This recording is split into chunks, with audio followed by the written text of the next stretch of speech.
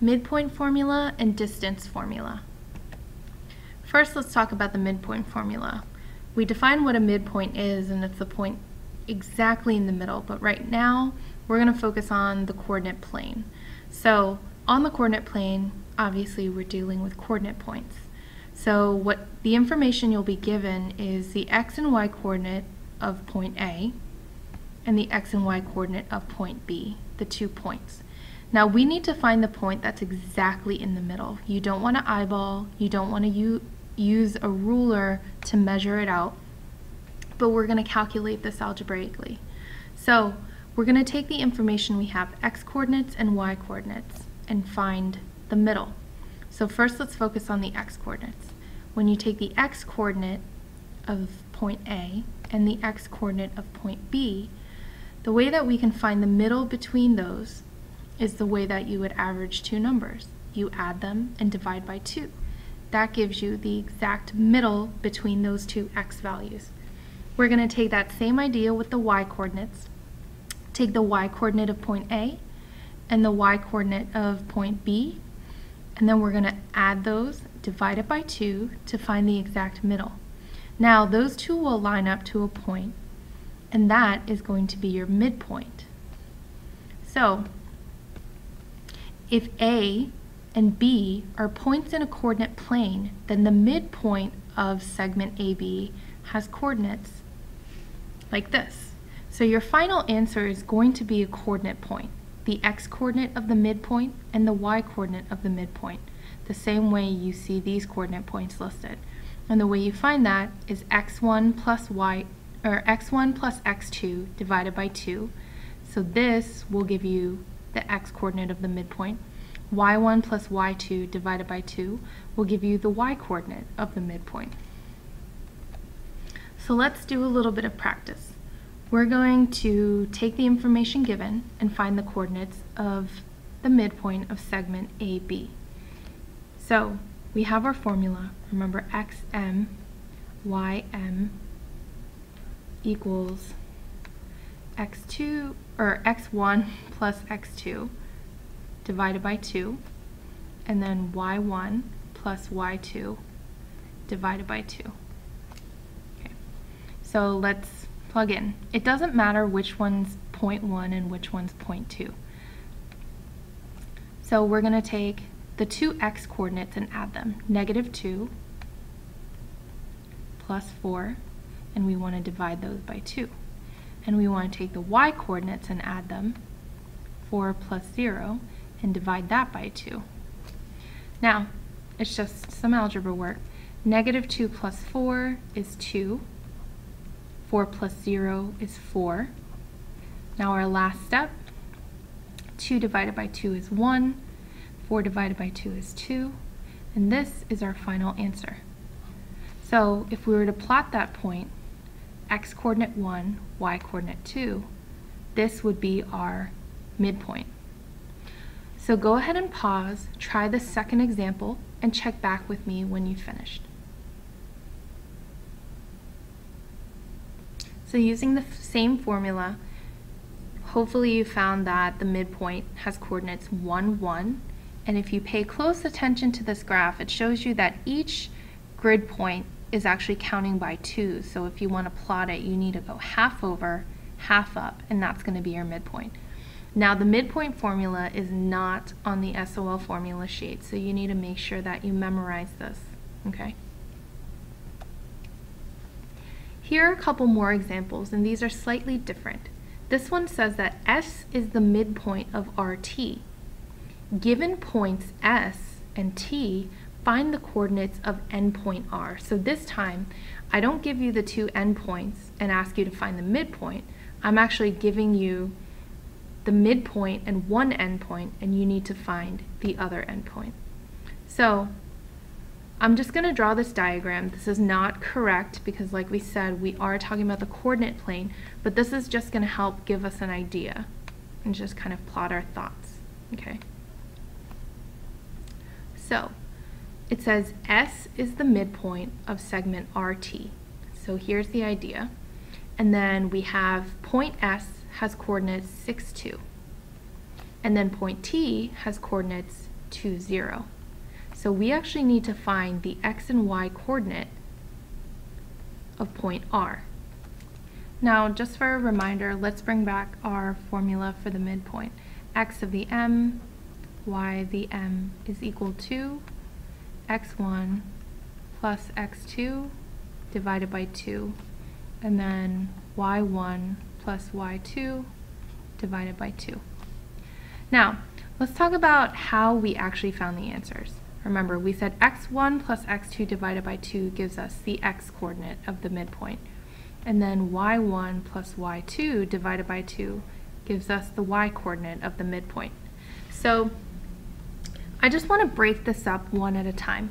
And I'm going to write this equation. The x coordinate of the midpoint is equal to x1 plus x2 divided by 2. Likewise, the y coordinate of the midpoint is going to be y1 plus y2 divided by 2. Now, if we separate it this way, then we'll be able to solve for the x coordinate and the y coordinate for R separately.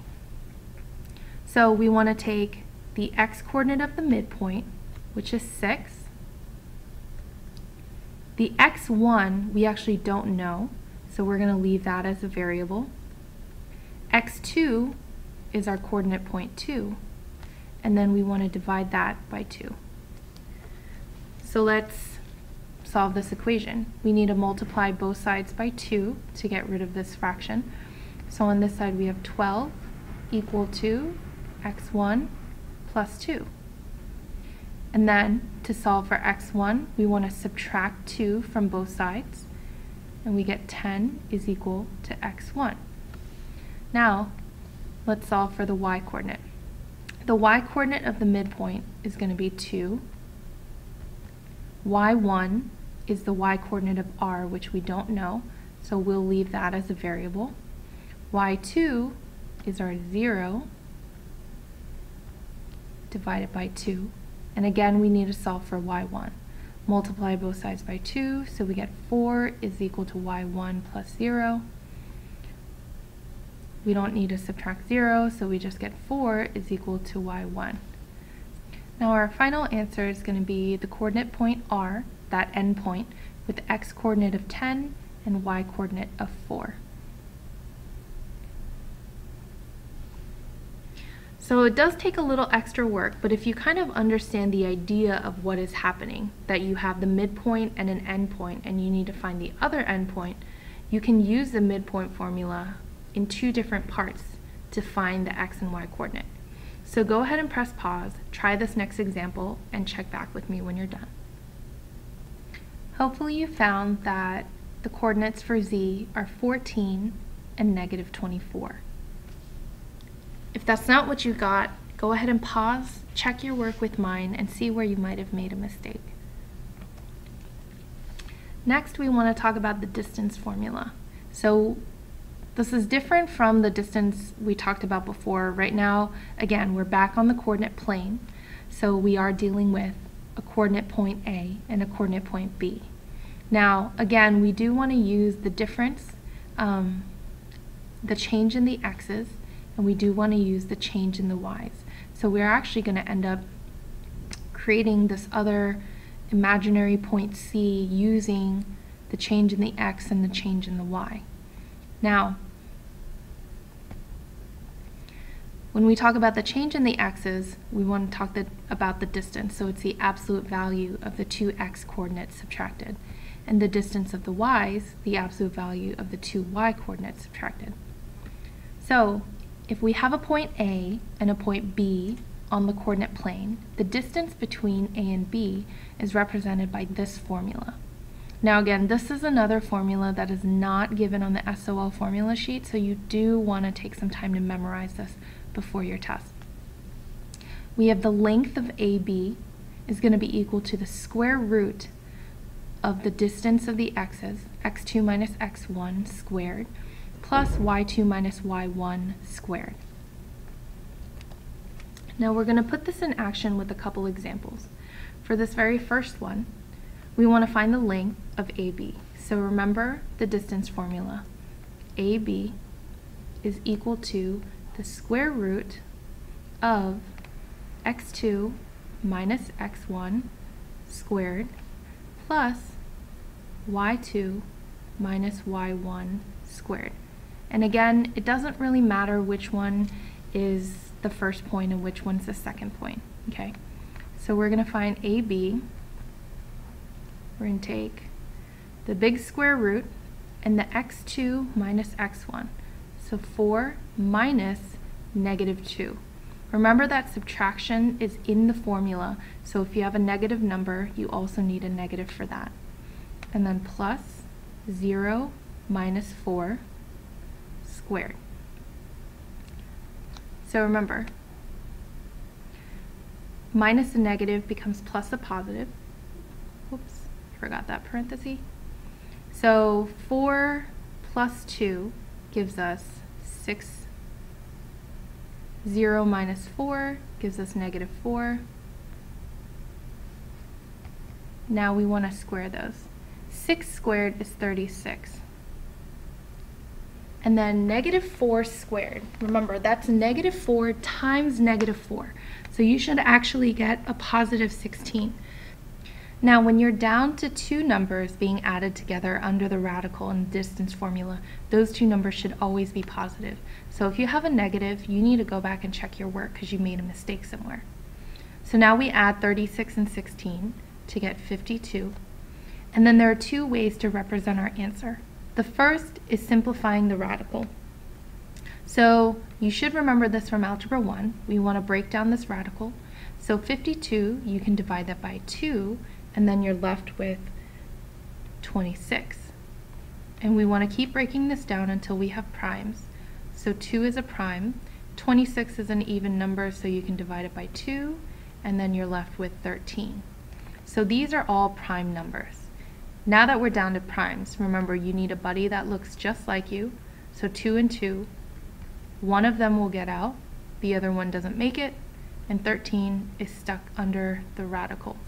So this is your final answer. The distance, or the length of segment AB is 2 radical 13.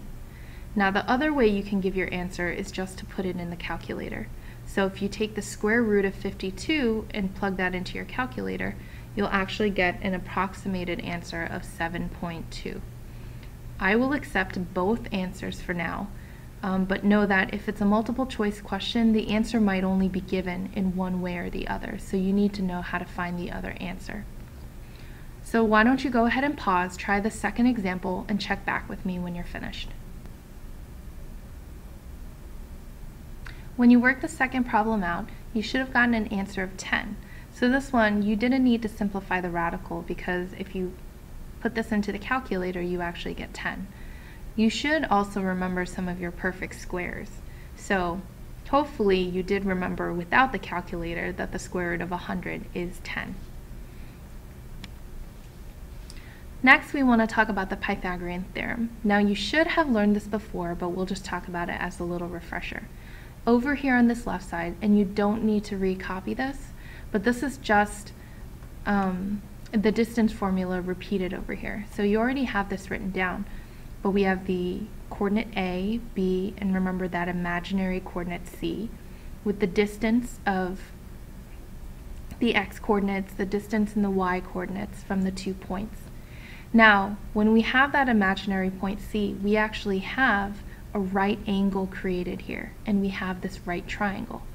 So I just want to show you, because the Pythagorean theorem is dealing with right triangles, not necessarily on the coordinate plane. So here I just have this plain right triangle, but I'm showing you the two sides that make the right angle. Those are called legs, and generally those are labeled A and B. And then the side that's opposite from the right angle is called the hypotenuse, and that one's labeled C. So we want to take the distance formula and convert it into a formula that we can use for any triangle that's not necessarily on the coordinate plane. So the first thing I'm going to do is square both sides so that we get rid of that big radical, and so this becomes the length of AB squared. Then next, I want to substitute x2 minus x1 and y2 minus y1 with the actual segment lengths using our point C. So x2 minus x1, that's actually segment AC, and then y2 minus y1, that's segment BC. So I'm going to take this equation and then we're going to convert it over to the things we see here. So first I'm just going to flip the equation around, and then the two sides, the legs, we have the leg AC squared and the leg BC squared equal to the hypotenuse AB squared. And then we're just going to take these variables for the sides and replace that to get a squared plus b squared equals c squared. So the Pythagorean theorem is going to help you find measurements of the sides of a right triangle. Now let's do a couple examples. Here we have the sides of a rectangle are 3 centimeters and 4 centimeters, and it asks us to find the length of the diagonal. Now you should remember that a rectangle has 4 90-degree angles, so this here is a right triangle. So we can use the Pythagorean theorem, a squared plus b squared equals c squared. Now remember, the two legs, the sides that make up the right triangle, are a and b. It doesn't matter which one's which. The only important thing is you need to remember that the hypotenuse, the side opposite from the right angle, is always c. So I'm going to substitute in our values into our formula here. A is 3, B is 4, and C is our x. Now we want to solve this for x.